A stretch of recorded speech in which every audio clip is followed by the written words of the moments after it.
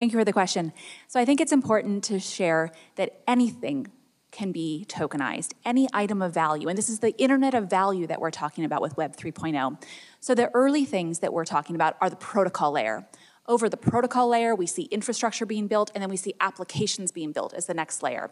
So Bitcoin, Ethereum, Stellar, Solana, these are all important protocol layers that we're talking about. And on top of these, we see applications. So an interesting article was published yesterday that gaming platforms, so video games that many of you may play, your children may play, gaming where NFTs, non-fungible tokens, which means they're different, every token is different. Think about a shield or a sword or something of value, are being most actively traded. And it was a significant percent of the assets in DeFi, decentralized finance, in November were traded in apps. And so we're seeing all types of things. We've had early conversations with real estate developers to get broader global liquidity, more liquid markets for tokens. We've seen a lot of innovation in the payment space and a lot of innovation in NFTs with digital art. But this is just the tip. And I think just like back in the early 90s when we were thinking about the internet and we couldn't envision Uber, we don't know what the future is. And there's so much ahead of us. Fascinating.